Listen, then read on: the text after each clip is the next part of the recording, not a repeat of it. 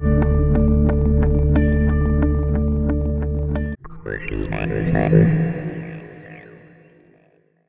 Halloween and happy Samhain to everyone who celebrates Samhain. I planned out originally to have 4 videos come out each week in October. However, when you work retail and you're kind of one of the people in charge of a department, all your time kind of gets sucked up in doing things for the holidays because every retail place is starting to celebrate Christmas in October.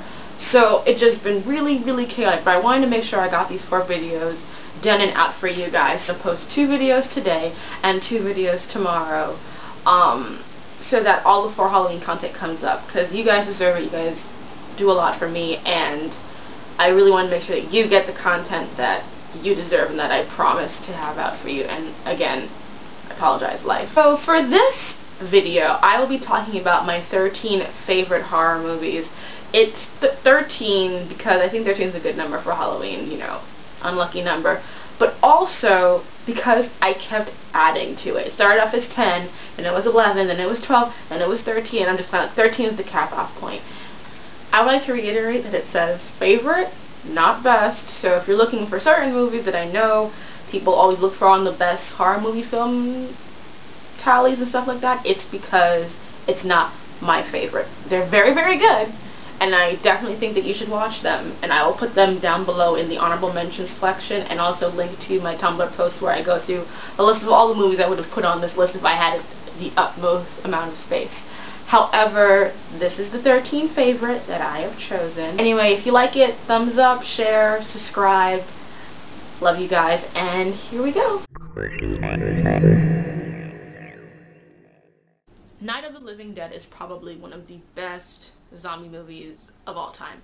I think it does this great balance between knowing how to be, one, a good horror movie and also a good character drama, because I think a lot of the times what people forget is that you need to like people in horror movies so that you want them to live and you feel bad when they die. And I think that, you know, Night of the Living Dead did that really well, and I think it also is just one of the best zombie movies because it invented the zombie genre as we know today. You know, so many things could not be what they are without this movie. The concepts of, like, you know, the one-hit kill shot in the head, the idea of, you know, zombies being, if you bite them, if they bite you, you turn into a zombie. This kind of started that whole trend, and I think that what also makes it so interesting is that you have all of these characters stuck in this place together, trying to survive, but being in conflict about the best way to do so. It's this very realistic, you know, kind of story genre that makes the narrative more interesting. You know, you have Barbara, who's kind of like this really, you know, quiet ingenue, just kind of completely goes into herself after this traumatic event. Then you have Ben, and Ben's interesting because he is one of the first black horror heroes. And honestly, he may be the only one, if you think about it, of being an actual lead. It's just him. Yeah, it is just him, isn't it? But he's, you know, very smart, very competent, and he's in charge, and he has to be in conflict with these other people, and he's not always right. You know, in the end, the idea of being in the basement is what he does to survive, even though he made everyone come upstairs. So he's flawed, he's complicated, and I think the racial aspect is interesting in this movie because they don't call attention to it. You know, the guys who are arguing with him aren't arguing about him because he's black. I mean, you could infer that, but his color is never brought up directly in the narrative. The sort of racial punch to it is the ending where, you know, Ben survives zombies, you know, a complete, you know, swarm of zombies entering the house and, you know, killing everyone. He even survives, you know, the zombie girl at the end, and he gets shot in the head by these white cops who are trying to kill all these zombies. They don't check to make sure that Ben's not a zombie, just see someone walking in the distance, don't check to see if he's human or not, and just go, and he's dead.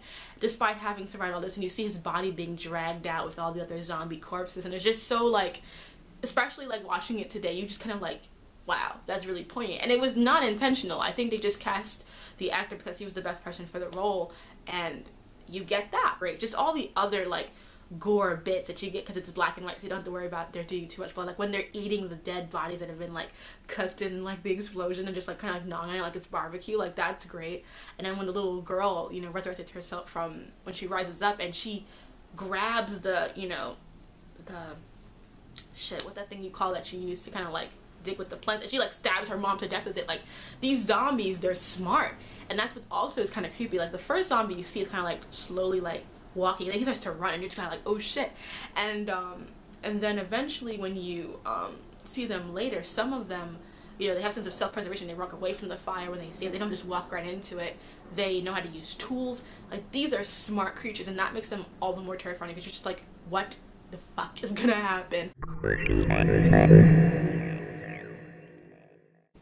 I first saw this movie in college, and if something that I've added to my like horror, you know, calendar, I watch it every Halloween. It is just so amazing. Like, a lot of horror anthologies are kind of like hit or miss for me. I don't really like the VHS anthology series. They're not really for me, but I love this one because it has all the little vignette stories that are great on their own, but are even better because they're part of this larger story, and they're all really connected. Like, it's not just like arbitrary this and that third. They're all in the same place at the same time happening, and each event kind of bleeds into the next one. And then of course you have the overarching character of Sam, the spirit of Halloween, making sure that everyone's obeying the right laws and being a good person, and you know, people get saved based on the reverence that they have towards the holiday and not using it for malicious intentions. It's so good. And I love Sam because it's like, he's not complete malevolent, you know what I mean? Like, he doesn't just kill willy-nilly. It's, if you do something wrong on Halloween, Sam's gonna get you.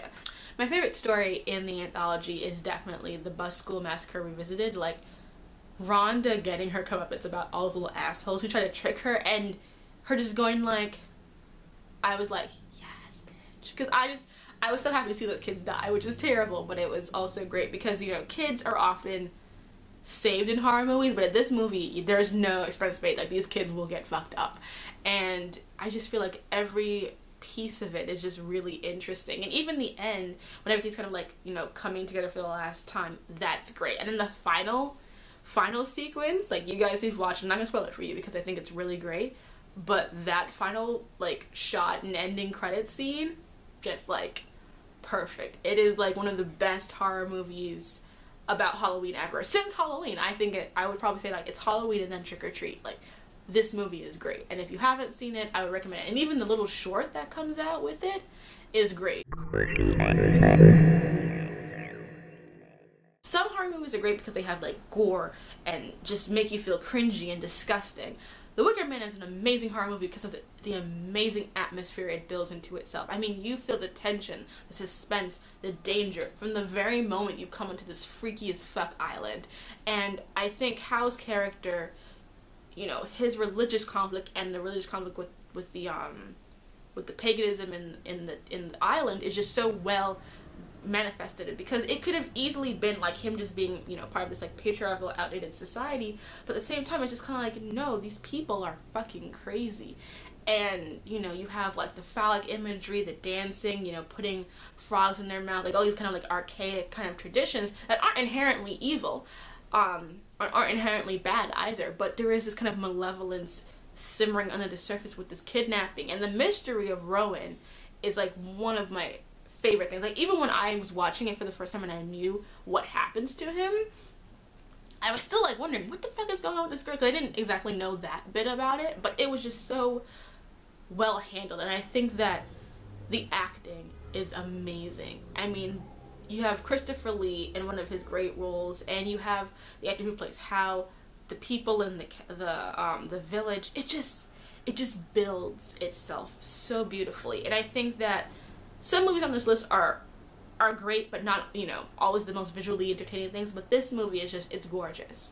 It's gorgeous. It's beautifully cinematographed. It is a piece of art, as well as being a scary horror movie. And it's scary because of the tension. And then that scene with him being brought into the Wicker Man and being lit aflame, and him saying the Lord's Prayer as everyone's chanting and dancing. It's just beautiful. You know, it's beautiful. It's dark, but it's beautiful. And I think especially the fact that you have these two religions in conflict, and they both win and lose. You know, Howie's religion saves his soul, but he still dies, and the pagans, you know, they get the Wicker Man, they're gonna make the sacrifice, but will it work to, you know, raise their crops and have them have a bountiful harvest? Like, both win and both lose. It's just, it makes his death so inconsequential. You know, he came here to do something, and they brought him here to do something, and they both may ultimately fail. And it's just, you gotta watch The Wicker Man. It's amazing. Ginger Snaps is another movie I saw in college. College was a very good year for me in horror films. I love it because you have these two sisters, Bridget and Ginger, who are sort of, they're these like two kind of goth, macabre girls who are very interested in like death, destruction, decay, because it's sort of like stilted, very sterile suburban world they kind of live in. They're trying to like find their own way in it, and this is how they manage to do it, by going to this extreme. And you have them wanting to do that, and then extreme comes and just kind of like fucks up everything, because they go out trying to find the Beast of Bailey. They think it's just this giant dog, and it's a fucking werewolf. And this werewolf is just like, in most werewolf movies, you know, the silver, all that kind of stuff, it's very much there. But in this movie, the werewolf, you know, he mauls Ginger. It's not like a bite. She gets mauled, like fucking annihilated. And as she heals and transforms, you just see this darkness being brought inside of her, and causing this huge division. And it's both, you know, triggered by both her being out there, but her also, you know, having her first period and being attracted to that smell as well. And it does a great job of being this metaphor for growth and adolescence and coming into your own. One of the best parts of this movie is Ginger's werewolf transformation. I mean, that shit is amazing. I think that after the Van Helsing werewolf, Ginger's werewolf form is my favorite version of like the werewolf design. It's so well done. It's so like, it's like this hairless, sickly looking wolf. It's so disgusting and not at all what you like are used to seeing with werewolves. And for me, those kind of things, and just the fact that there's no way to save Ginger, they kind of make you think that, but in the end you realize like Bridget has to kill her. She's killing people, she's hurting people, she's gonna kill Ginger. And there's none of this whole like, it only affects you on the full moon. Like, they don't establish that. Like, if once she turns into a werewolf, she's gonna be a werewolf for the rest of her life, 24/7. And that is terrifying. And it's not good. Like, she's suffering. And the thing about Ginger doesn't even know she's suffering most of the time. Like, she just feels like she's going on this adventure. Like, she's having so much fun being this werewolf that she doesn't even know that she's destroying herself. It's a great film. And I think that it is my favorite werewolf movie. That and American Werewolf in London, which is not on this list, but also a really good movie. So if you love werewolves, you love great character drama, check out Ginger Snaps. Everyone knows Psycho is great. And I kind of thought about, should I put it on this list, should I not? But then I remembered that the first time I watched Psycho, I was blown away by it. Even though I knew about the shower scene, even though I know about the twist with Norman Bates being the killer and his mother's, you know, ensemble, I still was so hooked on it every single scene, because it is just a brilliant movie. You know, there are some movies that, horror movies, that are criticized for not being, you know, well made or, you know, not well acted. You know, this and Wicker Man, The Wicker Man, are not two of those movies.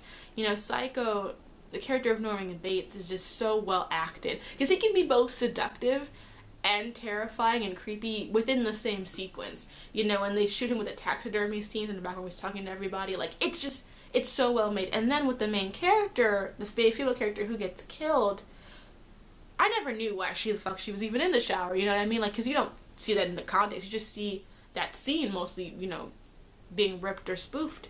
And so seeing her, you know, why she was there, she had the money, all kinds of, like, I was like, just go be here. Like, I felt attachment to her, which is rare for these type of movies nowadays. Nowadays you just want everyone to fucking die. But that's not the end. The fact that it keeps building upon itself and it keeps becoming more and more dramatic with more tension. It's just so poignant. And I think that Psycho is like one of those movies that's both art and horror. And it may not be as bloody as some other movies, but that shower scene, it can never not be effective in that movie. One, because of the way it's filmed, but also because of just the idea of it. Like, even I get creeped out being alone by myself in a shower because of that movie. And even before I saw that movie, that image is one that's always been in my mind, because Psycho is just that way in the cultural zeitgeist. So it changed the way we shower, how we feel when we're in the shower. Like, it makes you feel uncomfortable in places where you should feel comfortable. And that is just a sign of its brilliance even today. Race is something very complicated in horror movies. It usually is not mentioned at all, or it's done very, very, very, very, very badly. And I think what makes Candyman so unique is that it's right there in the forefront. The main heroine, Helen Lyle, is such an interesting character because through her and her thesis, because that's why she's going to the Cabrini Green Project and all that kind of stuff, is to do this thesis, her doctorate thesis on folklore, and she picks the Candyman, who, if you've never seen the movie, the Candyman was a slave who was an artist who fell in love with a white woman, and so he had his hand chopped off, replaced with a hook, and he was lathered in honey so that he would be, stung to death by bees and then killed. And so the people in the Cabrini Green Project have sort of believed in him, and he's manifested himself through them. And so Helen goes to this place and tries to disprove the Candyman. She doesn't have faith. She doesn't believe in the Candyman. And because of her lack of faith, because of her trying to deconstruct the Candyman, why these people believe in it, brings the Candyman to life. Because he sees this and is like, well, since you're trying to tell them I don't exist, I have to show that I exist so that they believe in me again, so he can have his true power and live on in folklore. And that to me is like, it's beautiful. Because I love folklore. That's what I, studied in school as well. For my own thesis, I wrote about, folklore and fairy tales and how it associates itself with race. And so to see this movie, which talks about all those different issues together, it stands out so well. And it's also very well made. Helen's a competent character. Yes, she doesn't have faith, and yes, she kind of Lois Lanes herself into situations, but she's not stupid. She's seeking knowledge, and her seeking out knowledge and being destroyed because of it is more interesting to me than her just being like a bad person who just gets killed for no reason. Also, what makes it really great is the final climactic scene where Helen and the Candyman are about to be killed by the community, and Helen uses her final life to sort of save this young black baby, and because of her action, because of this, she becomes a local legend. And because she is a local legend, she can go out and seek her revenge against people who have wronged her. So in being destroyed by this folklore, she then becomes folklore and can act out her revenge. It's such a great film because it's so much fun. It has so much fun with lore and fiction that I love it.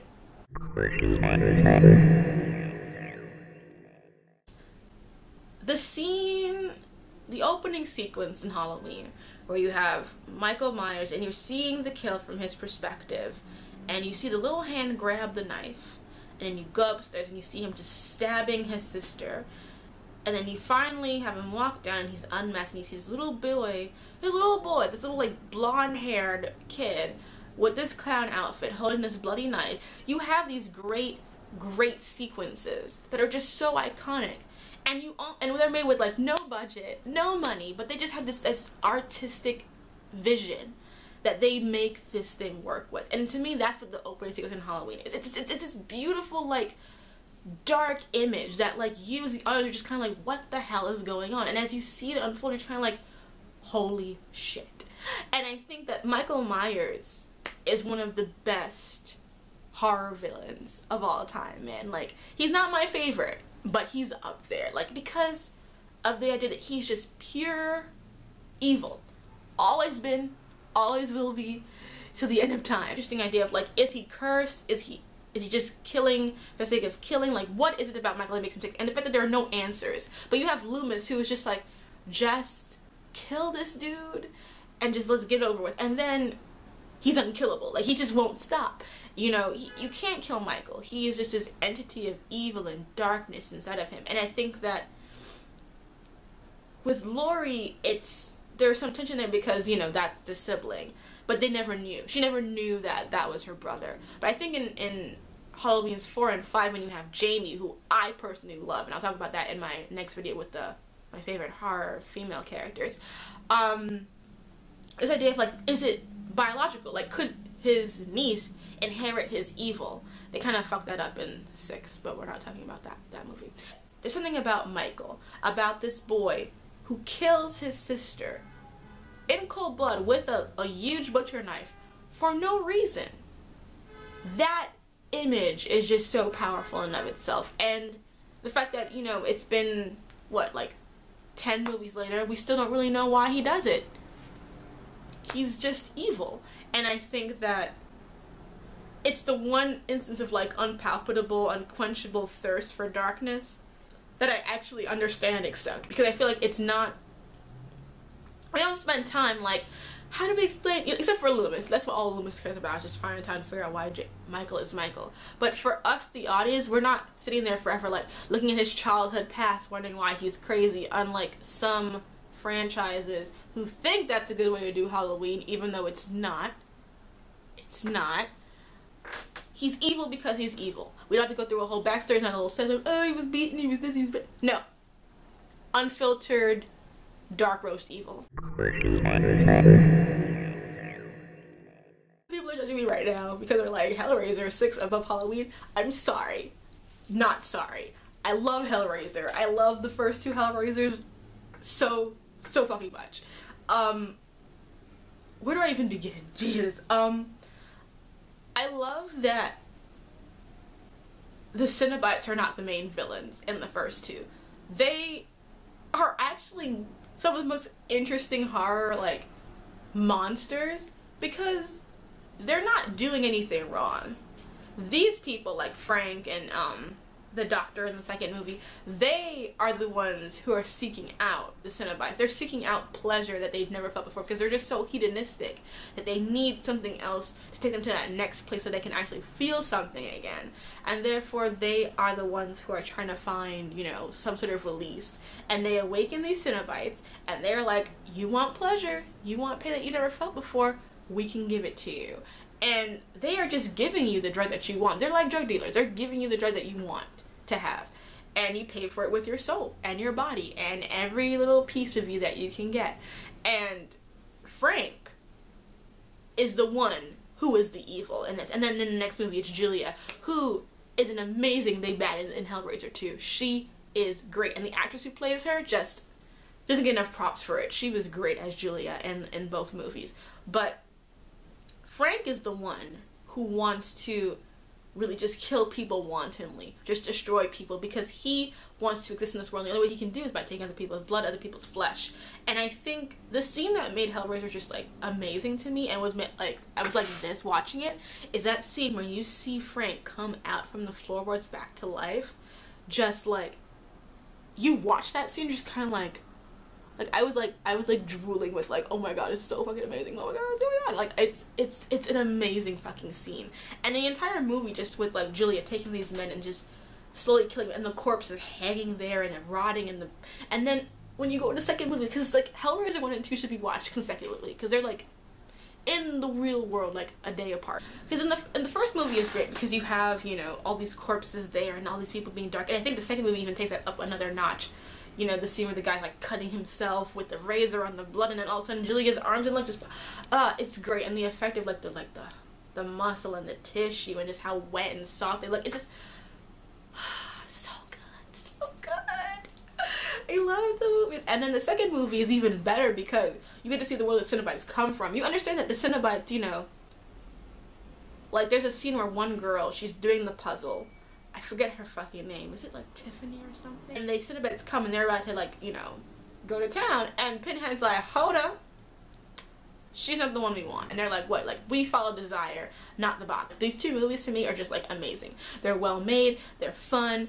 They just have this great gritty look to them. That's why I hate the sequels so much. The only decent one is the last 15 minutes of Hellraiser 6, which I only recommend because Kirsty returns in it. Because I think that Kirsty is just a great heroine. Like, she's a badass. She's like up there for me. She's amazing.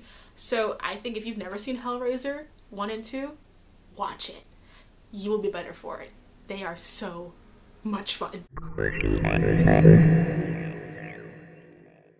Okay, I know people are gonna be mocking me for this, but I don't give a shit. This movie scared the shit out of me when I was a child, and it still makes me uncomfortable. And I think it makes me uncomfortable because the witches want to destroy every single child. Why? We don't know.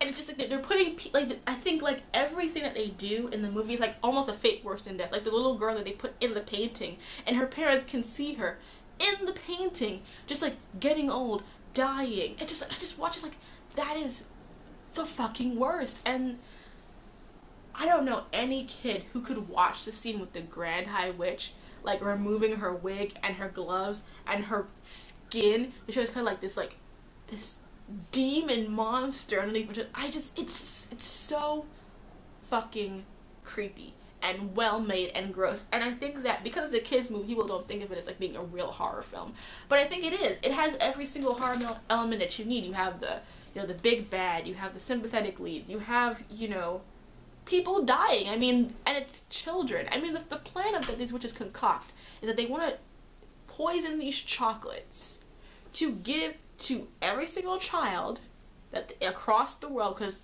the Grand High Witch is the queen of all the witches overall. Right now they're in England, but they're gonna give this chocolate to all the kids in England, and then they're gonna turn into mice or rats, whatever, to be killed by their parents. These parents are gonna be forced to kill their own children because you're just seeing these mice. Don't know where the fuck they came from. Like, what? That is worse than any plan by almost any other like slasher killer ever. Like, that is just so fucking like, you're gonna have parents kill their own children by transforming into something that's disgusting and people want to kill. Like, that's crazy.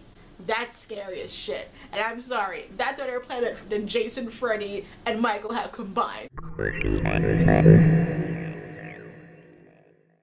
When I was growing up, the ghost face killer mask was the mask of Halloween. Like, I had no idea what the movie was about. I had seen the Scary Movie movies, you know, 1 and 2, the best ones. So I knew a little bit about Scream, but all I really knew about it was that there was a girl named Cindy in it, and there was the ghost face killer. So I didn't really have like kind of any really big ideas of what it was until I finally watched it, the entire series. And I watched it literally back every single night. I watched another Scream movie because I was hooked.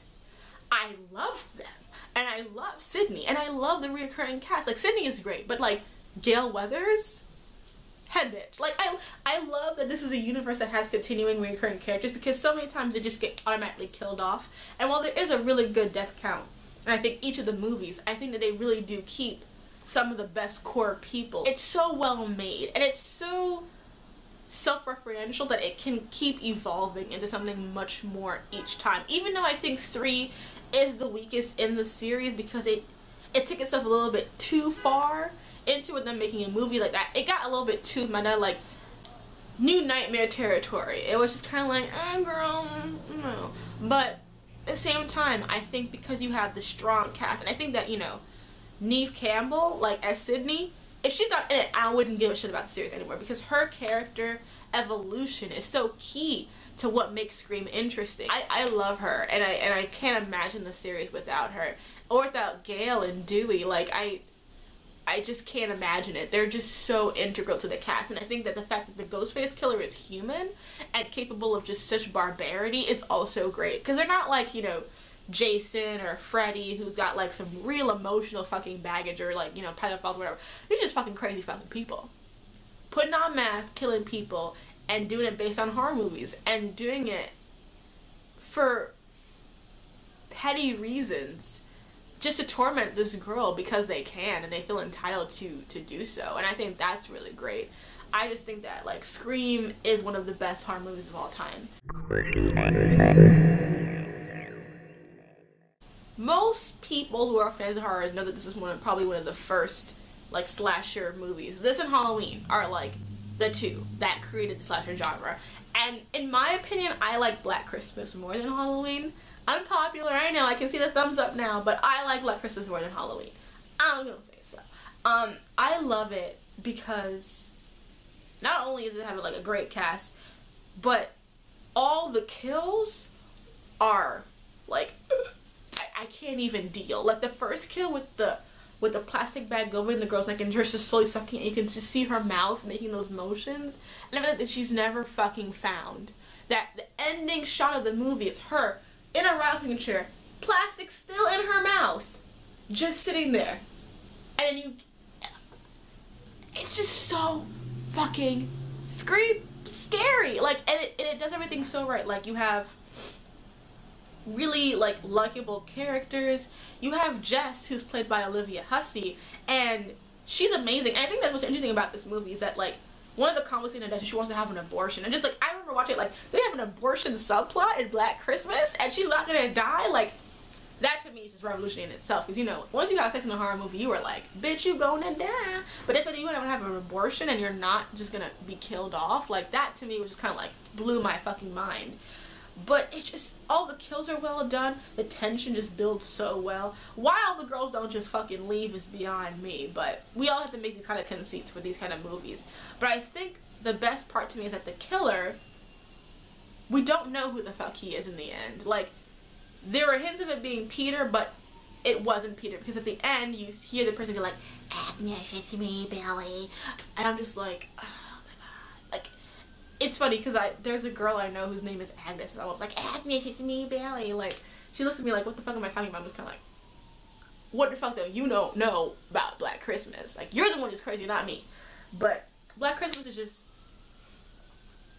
if you love those things about Halloween, like that slow build, the tension between like the killers, that stuff, like, then you love Black Christmas. Like, Black Christmas is, in my opinion, you know, one of the best of its kind. And it does the first, it's coming from inside the house, you know, lines as well. So I think that it has everything that you love and will eventually love that come into horror movies. Some people might think it's too slow. I don't think so at all. I think that it's perfect, and I love that there's no face to the killer. It's just this person who is in their attic slowly killing them, and they don't fucking know what the hell's going on. It's just, it's so well done. The remake is a piece of horse shit. I hate it. I hate it. I hate it. I hate it. I hate it more than I hate the Halloween remakes, because at least those have something going on there. That fucking remake was a piece of shit.